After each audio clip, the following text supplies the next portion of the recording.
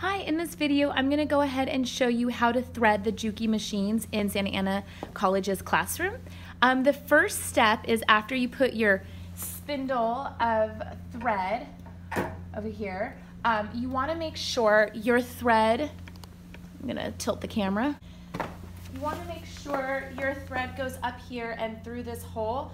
This just guarantees decent tension for it to be coming down and then threaded into your machine. That is step number one. A lot of times these are always already threaded, so students kind of forget about it, but always double check that. That will cause you a lot of trouble if the thread is not up there in the first place. Okay, so that would be step one. Step number two, we have a post. Most of these have a post. The thread is threaded from the back towards the front. I'm actually just gonna thread this. So my rule of thumb when threading these is it's always back to front. Starting in the back towards the front, see that? And then it's also right to left. So right here we have a tension disc. There's like a little spring that's squeezing these two discs together. You want your thread to go in between it. So it just goes up and over.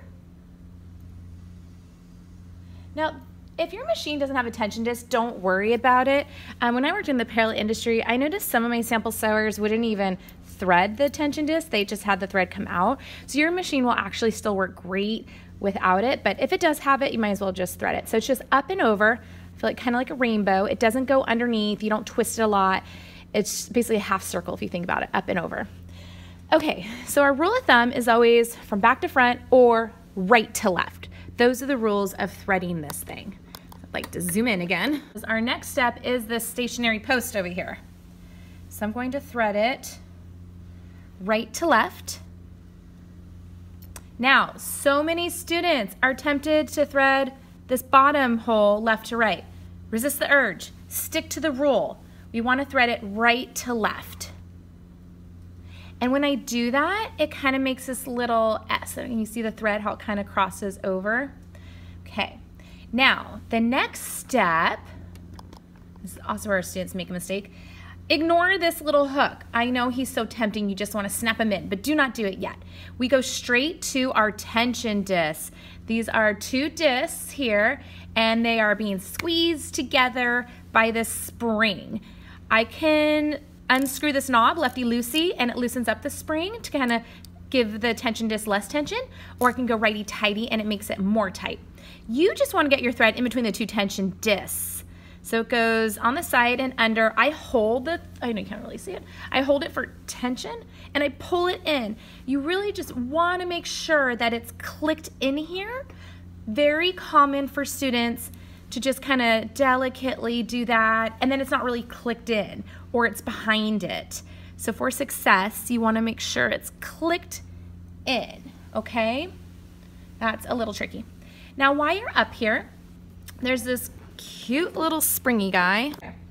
Do you see this cute little springy guy? He's so fun. So you come down and make sure it kind of catches him. I'm gonna try another angle. Okay, oops. So I just did the tension disc. Come down and catch that little springy guy. And while you're down here, catch this stationary hook. Okay? Now we're gonna go back up, catch the other stationary hook. And then we have our famous take-up lever. Is the take-up lever. And guess which way we thread it?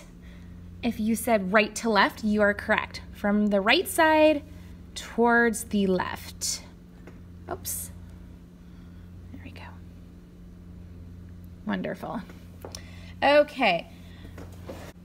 Now we come straight down and we catch this other stationary hook pretty easily, no big deal.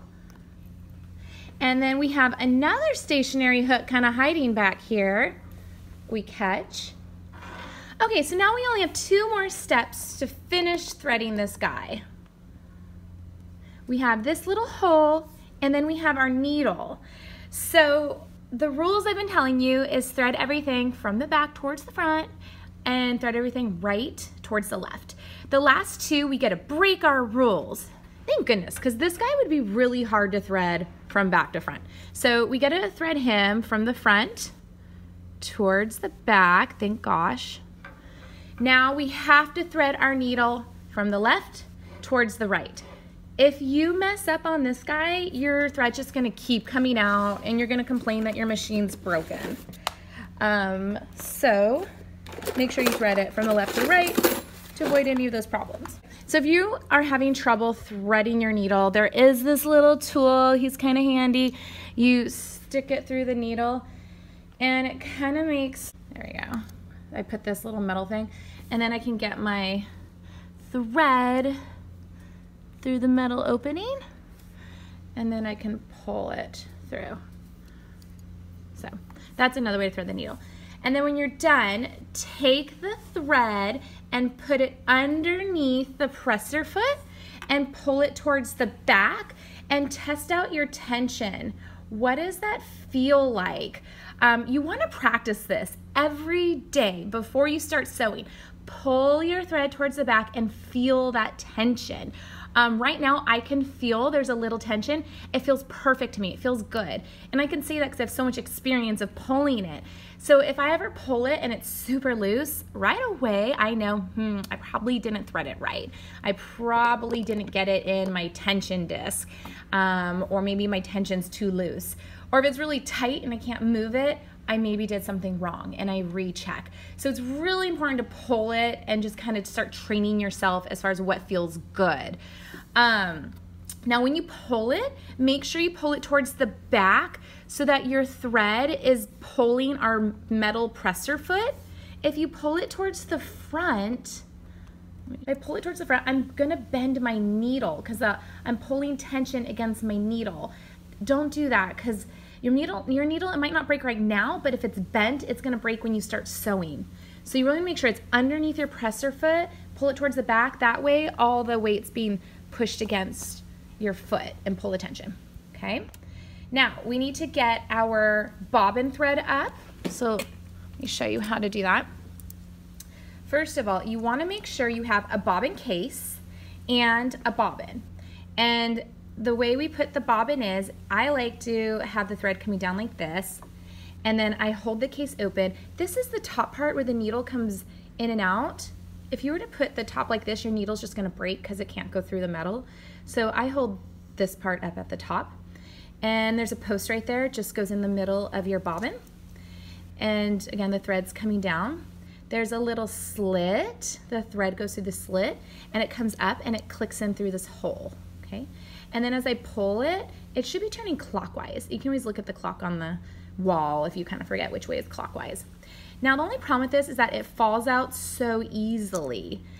So when we put it in our machines, it's really important to pull this lever right here. And when I open this lever, these little clamp guys, they grab my bobbin, they grab the edges. So now when I dip it, it doesn't fall out, and I could put it in the machine with confidence that it's not gonna fall out. See how it's kind of falling right there because I let go. So all the way in, hold it open, it's not gonna fall out. And in our machine, there's a post, the post goes in there, and it should just slide in. If you have to use any muscle at all, you're doing something wrong. So stop and call a teacher over. Okay, I'm gonna see if I can get some kind of zoom for you. So I'm holding it, hold on a second, make sure it's actually in there. You guys can see how the top part, that's where the needle's gonna go. Make sure your needle's up, of course. There's a post that just goes in the middle, and it should just slide in, and then I can let go. Super, super simple and easy. Yeah, so practice that. Okay, so then once it's in, I need my thread, my bobbin thread, to come up to our throat plate. So to do that, the top machine should actually all be threaded. Okay, and what we're gonna do, we're gonna take one stitch. I'm gonna do this at an angle. Okay, so to take one stitch. Now, one stitch is when, one stitch is when our take-up lever starts at the top. Our take-up lever does one full rotation. That is one stitch. A lot of beginner students think one stitch is when the needle goes down and up. That's actually only half a stitch, okay? So to do one stitch, it's It's very important to do it by hand because if you do it presser foot, it's going to be really hard to do just one. You have to roll the the hand wheel towards you. Keep doing it towards you. Please don't do it away. I've seen people make it work, but again, 8 times out of 10, it's a mess. So just towards you, towards you, towards you. And you'll see the needle is going down as I push it towards me. Okay, do you see how the needle now the needle is up. But if I pull my thread, it won't come out. It's like jammed. This is where people think it's broken. It's not jammed. The take-up lever right here is down. So he's locking the thread. He's just doing what he's told to do, locking it. So what we have to do is we have to keep turning the hand wheel towards us until our take-up lever returns to the top. And then voila, you should see a little loop. And you should be able to pull the top thread without any tension. There you go. Do you see the little loop? That's one stitch we took. Just one full stitch, not half a stitch, not two, one. So I pull that loop, and it's our bobbin thread, and eventually it becomes unlooped, and it's 2 strings. And I take both those strings, I put them underneath the presser foot, and I pull it, and I feel that tension. I test out that tension to look for trouble. That's how. Now, if you keep rolling the hand wheel to do 2 stitches or more, you're gonna end up with a jam. And in this class, if you get a jam, you have to get all the thread out of your machine and unjam it, okay? All the students have to do that themselves. It's just part of learning. Okay, and now we're ready to go. Now, we're almost ready to go. The very last step, which is so important, and I'll admit, one semester I forgot to tell students to do this last step because we were so excited we got this far, and we had Jam City after that. Is, okay, you put your fabric underneath your presser foot. The most important thing is pull down your presser foot. There's a lever on the back of the machine that lifts it up and down. So look for that lever. Make sure the foot is down before you sew. And then it will control the stitch length. What's neat about these machines and all sewing machines is that there's these little grip teeth, these little feed dogs, and they move your fabric for you. So when you put your fabric here, theoretically, you don't even need your hands to sew. Watch, I'm gonna hit the presser foot. It's magically moving my fabric for me, and it's doing it at the right speed. You just need your hands to steer it. So if you need to turn or go straight, that's what your hands are for. But you are not pushing it, you're not pulling it. The feed dogs know how fast the fabric should go, let them do their job. And they can only do that if your presser foot is down. So make sure your presser foot is down. What else is important to tell you guys? I guess after you do a few stitches, just look at the bottom, make sure the bottom stitch looks good, just like the top.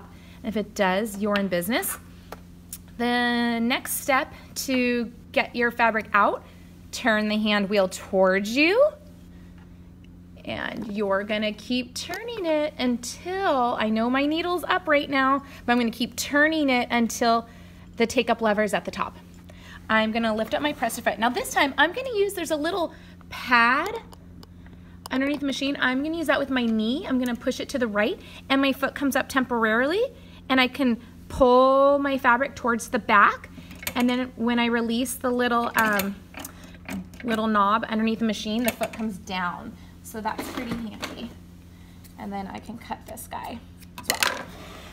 To sew backwards on your machine, you just hold this lever down. It'll sew backwards as long as you hold it. This dial changes your stitch length. We usually work on about a 3, but if you want a longer stitch, go to 5. Short, you can go down to 1. And then this changes our tension, lefty, loosey, righty, tighty. And that's pretty much all you really need for these machines as far as dials. This is, up here's another pressure dial with the foot. If you have like really thick fabric, we can adjust this, or really thin, but typically students don't need to adjust that.